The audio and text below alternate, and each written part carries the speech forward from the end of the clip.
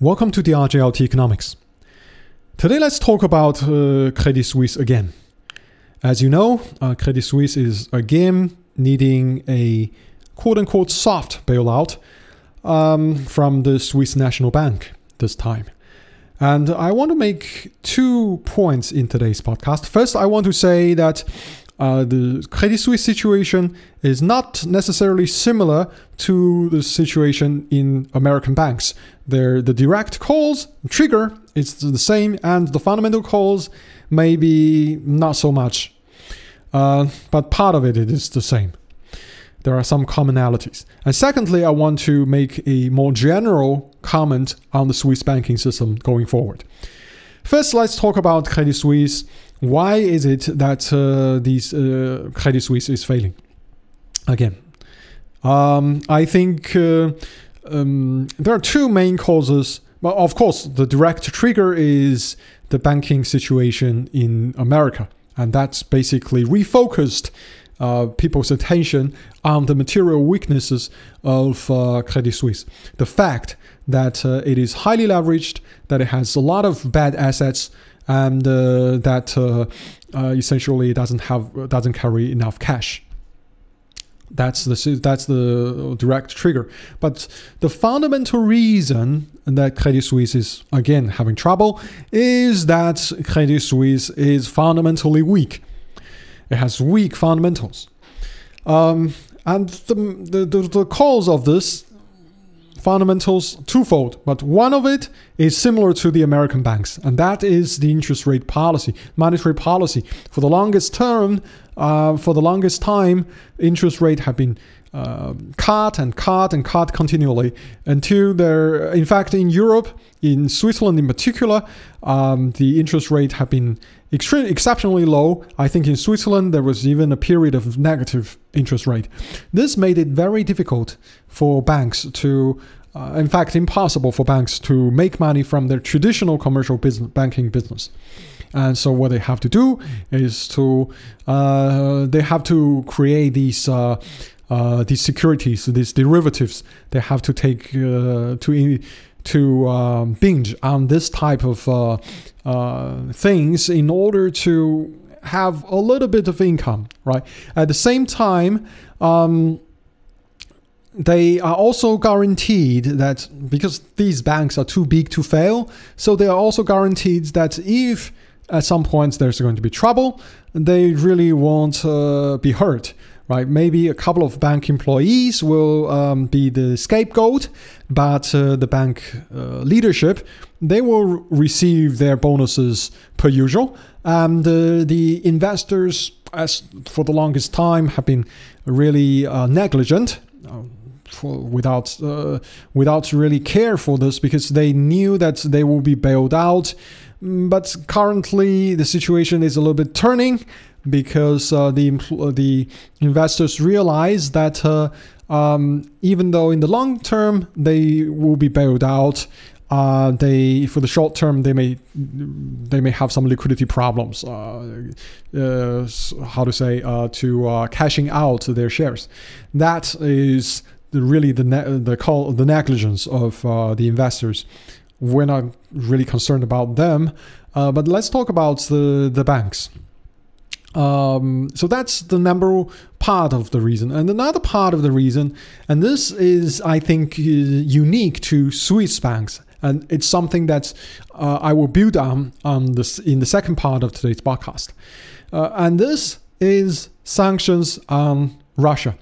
Now, I know that a lot of Russophiles have been saying that the American banks are failing because primarily because of sanctions on Russia.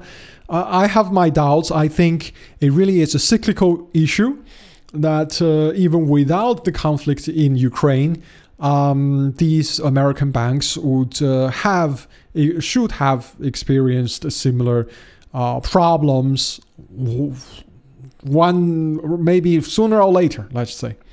But the reason is that the American economy and the Russian economy are not so tightly knit. They're not so tightly connected.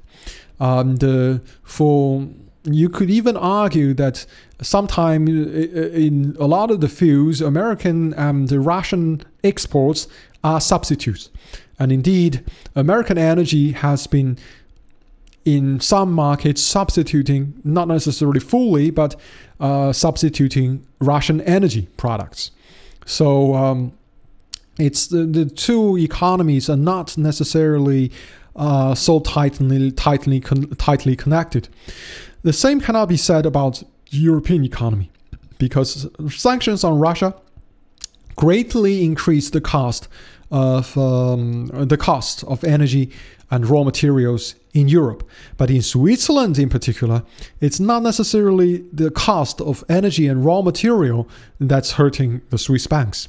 It really is the bank seizures, because the Russian corrupt officials, the Russian oligarchs, they have put a lot of money in Switzerland with the hope, with the understanding, with the wrong belief of misplaced faith that the Swiss banking system is sound, that it's safe, that privacy and personal property are absolutely held with very high regard and guaranteed in Switzerland.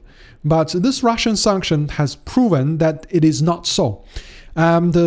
Here there are two effects. Number one, on the one hand, there are a lot of Russian oligarchs, Russian corrupt officials who put their money in Swiss banks, okay? But then they take out loans from banks such as Credit Suisse, and they use these loans to make purchases of private jets and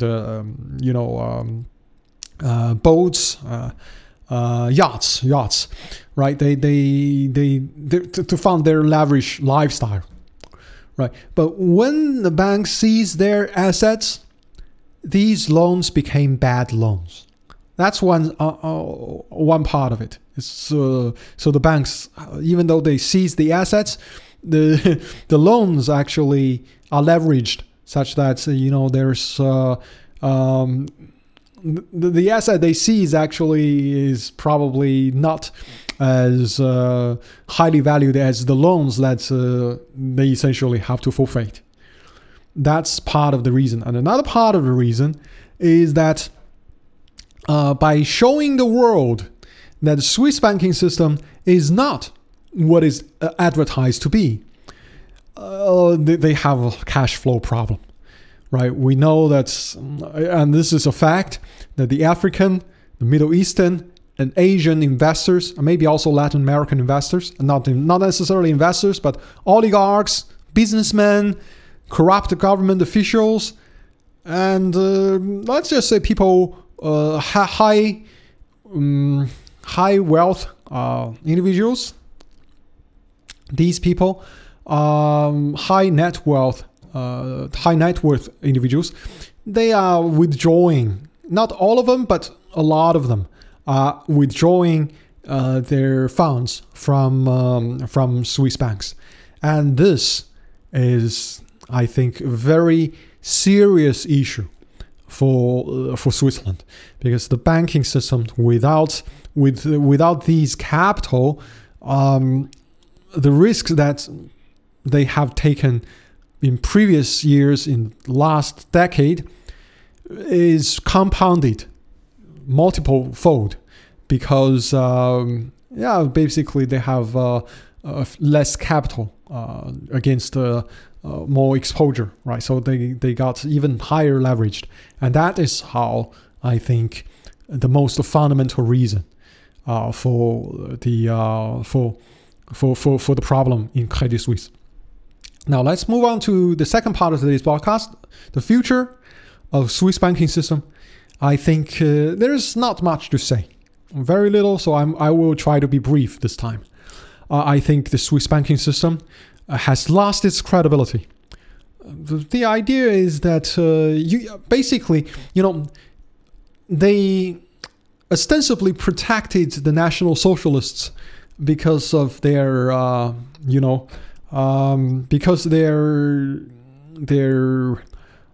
commitment to privacy, to personal property. But now, simply just by the stroke of a pen, they completely wrote that off with the Russians. And they have shown to the world that perhaps a few decades ago, rightly or wrongly, the Swiss banking system was trustworthy. But today, in fact, also in the last decade, we know that Swiss banks have been leaking information to the American regulators about account holders. So essentially, the Swiss banking system is not really trustworthy, is not really sound even, and it certainly does not respect privacy. And this means that a lot of the people, high net worth individuals, they want to spread their risks. And people who are corrupt government officials, oligarchs, they need to take their money out of Switzerland because Switzerland is clearly politicized. They want to withdraw their money and put it somewhere that is depoliticized, where their money will be, they can always take out their money regardless of the global political situation. That is a key. And once this trust is broken, I don't think in our lifetimes Switzerland can earn back this trust. It's completely broken. And this is really detrimental. This is disastrous for Switzerland. Now, we can. There are a lot of Russophiles and talk about the damage done to the Germans, and because of the sanctions. And indeed, the Germans are suffering a lot. But the Germans haven't lost their credibility. The Germans still have their name, rightly or wrongly, perhaps in my opinion, partially misplaced. Their name for being, very good engineers. They make good engineered products, good optics, good machine tools, good machines, good cars, etc. They still have that name.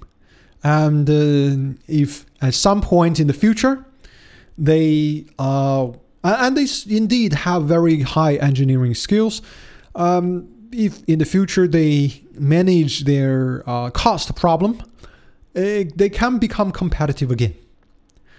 But the Swiss are different. For them, it really is just their names, the guarantees, the trust. And without the trust, the Swiss banking system is just another bank. It's just another banking system. Why do you put your money in a Swiss bank rather than putting it in a Singaporean bank, a Japanese bank, even an American bank? There's not so much difference. And that really greatly weakens the business model in Switzerland. So I would not be surprised that the lifestyle that the Swiss have taken for granted, they have taken as a matter of course, will not necessarily be sustained in the decades to come.